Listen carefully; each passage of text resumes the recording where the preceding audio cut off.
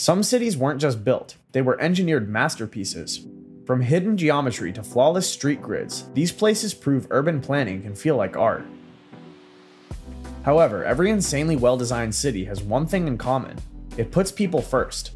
Streets, buildings, and public spaces are not just created for efficiency, but to improve everyday life. Few places capture this idea better than Copenhagen, Denmark. Often ranked among the most livable cities in the world, Copenhagen shows how design and planning can create a city that works for both its people and the planet. What makes Copenhagen different from many other cities is the way it was planned. Back in 1947, Danish planners Steen Eiler Rasmussen and Christian Erhard Bredsdorff introduced the Five-Finger Plan. At the center sits Copenhagen's urban core, while train lines extend outward like the five fingers of a hand. Between these fingers are stretches of green space, ensuring that even as the city grew, nature was never pushed aside. This design allowed for an efficient transport system, easy access to green areas, and balanced urban expansion that avoided the overcrowding seen in other European capitals. Transportation is where Copenhagen truly shines. The city is famous worldwide for its cycling culture. Nearly 40% of residents commute daily by bike, and the number continues to grow. Dedicated bike lanes run through almost every street, making cycling safe, fast, and practical in all seasons. The network also includes bridges built only for cyclists and pedestrians, allowing people to bypass heavy car traffic altogether. Beyond bikes, the city offers buses, a metro system, and even water buses, ensuring that people can move around without relying heavily on cars. But Copenhagen is about creating spaces worth living in. City regulations ensure no home is more than 300 meters from a green area, whether it's a park, playground, or pocket garden.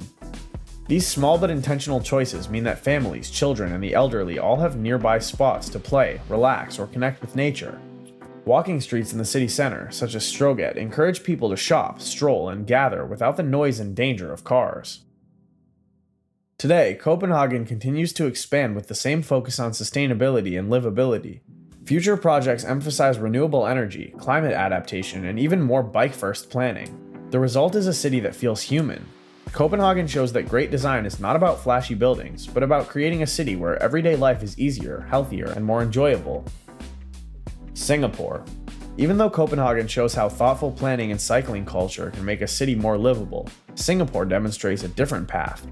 Built on limited land with almost no natural resources, Singapore had to innovate from the ground up.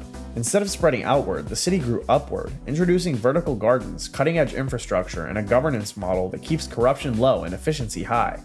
Where Copenhagen is about openness and balance, Singapore is about precision and reinvention. When Singapore became independent in 1965, it had few natural resources, limited land, and a growing population to house. Much of the island was made up of swamps and wetland, hardly an ideal foundation for a global metropolis. Yet within a few decades, Singapore transformed itself into one of the world's cleanest, greenest, and most efficient-run cities. Its rise is not just about tall buildings and modern transport systems, but about how nature, technology, and governance were built together.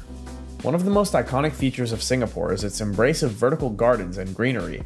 The city's famous Super Tree Grove at Gardens by the Bay is a symbol of this idea. But the philosophy extends far beyond tourist attractions.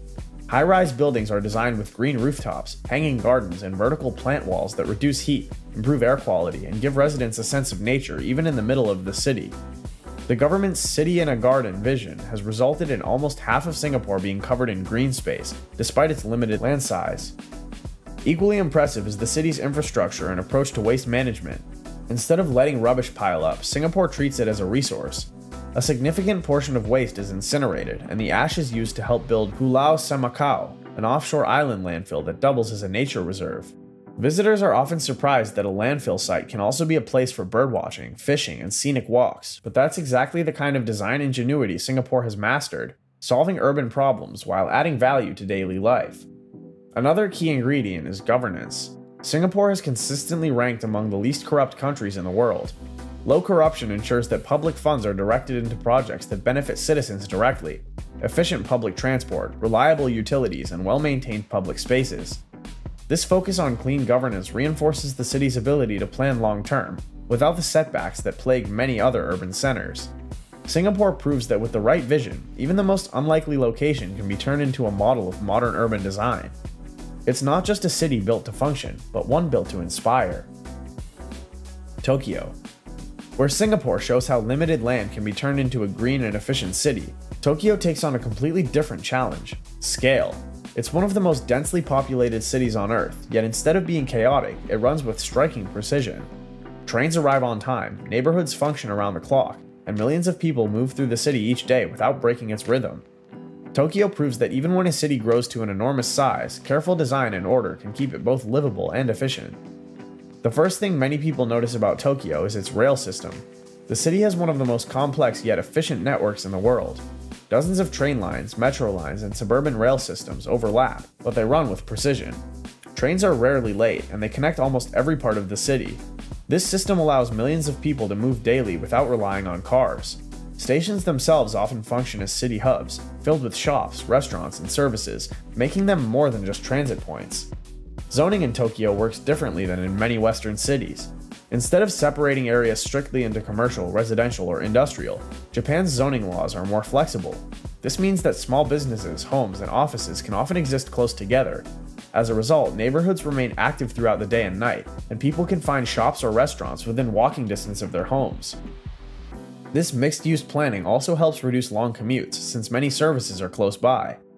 Despite its size, Tokyo is also known for being orderly and safe. Streets are clean and crime levels are low compared to other large cities.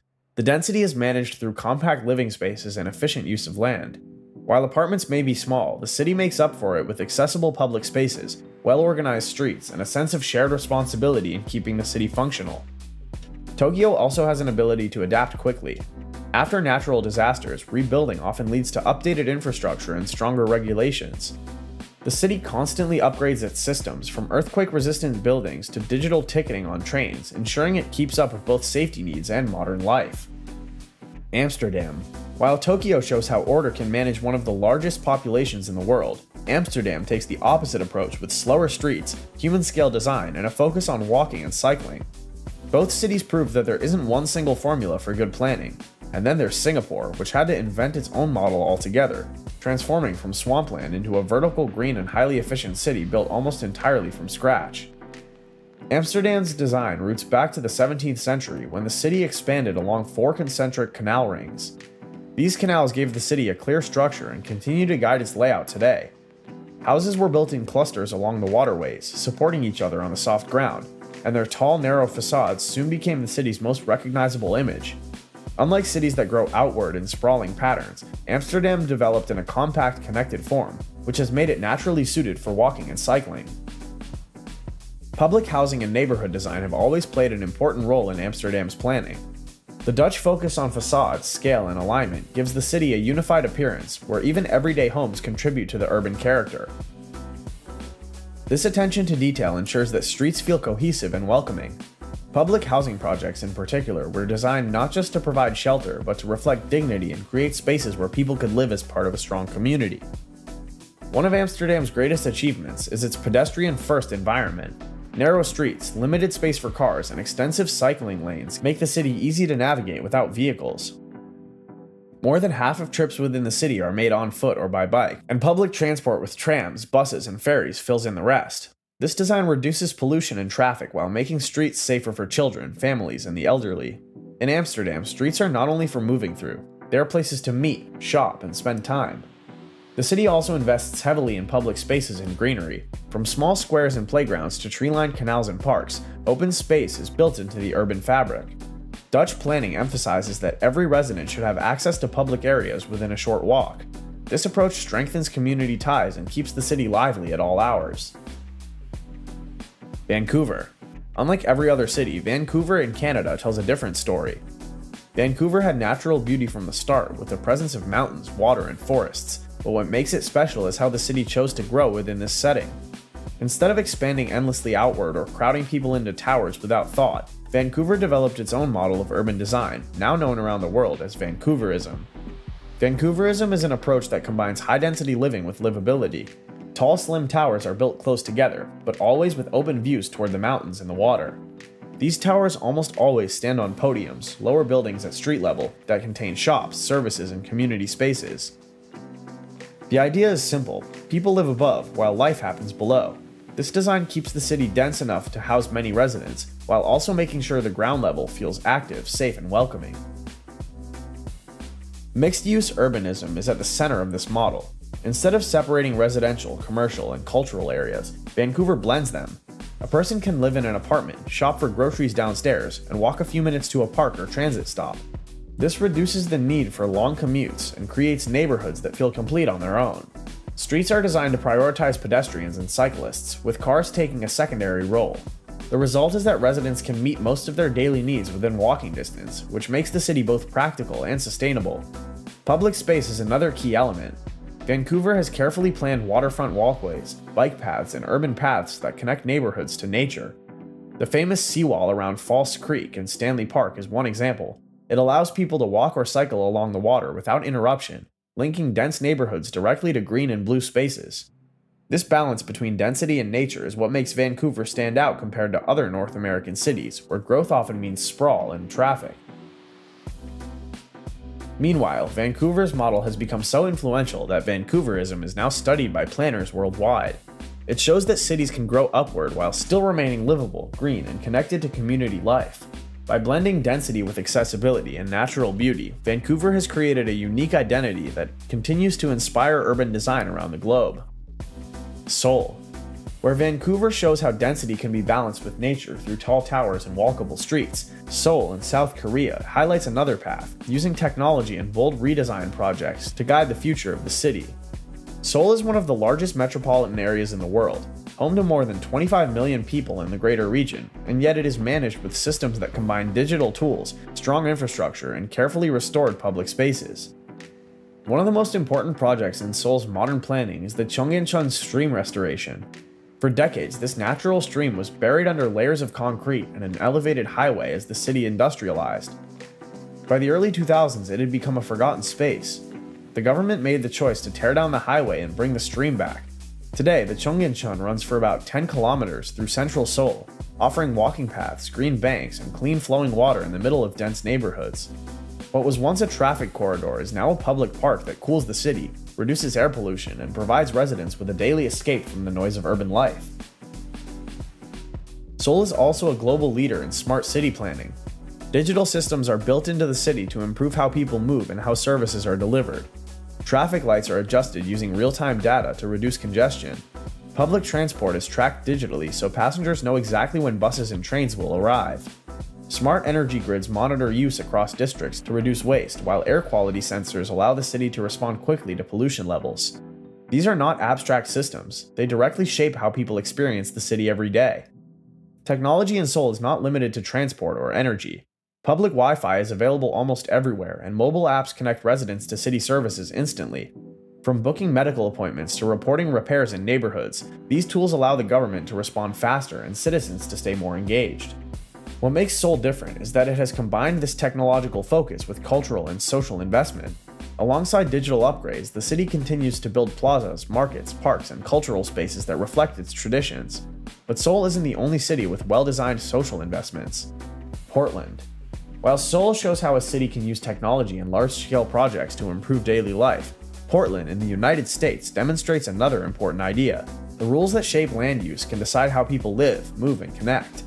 Instead of relying only on digital systems or dramatic rebuilding, Portland focused on zoning reform and walkability to build a city that is more sustainable and accessible.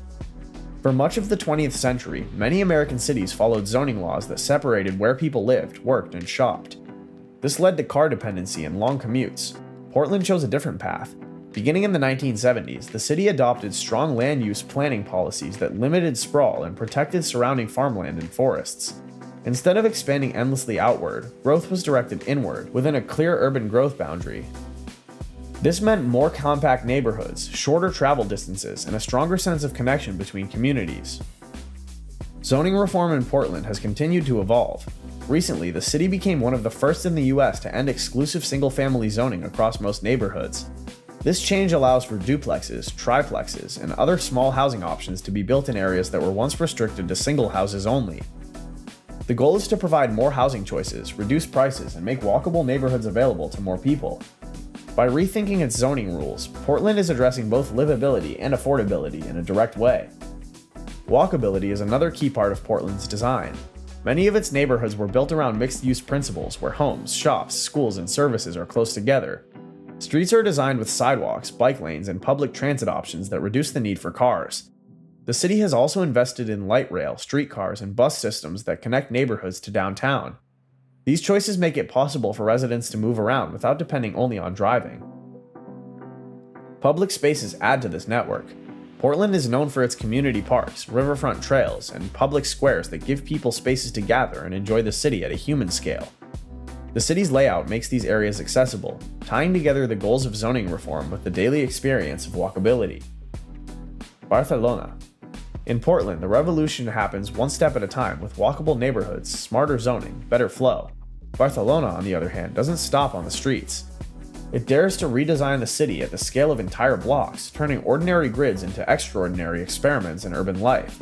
Barcelona is not only known for its historic architecture and Mediterranean setting, but also for its bold experiments in modern urban planning, especially the concept of the superblock.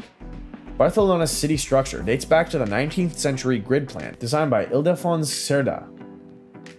Wide streets, consistent block sizes, and a clear layout gave the city order and made expansion possible. But over time, traffic congestion and heavy car use began to dominate the city. To address this, Barcelona introduced the superblock model, known locally as superilles.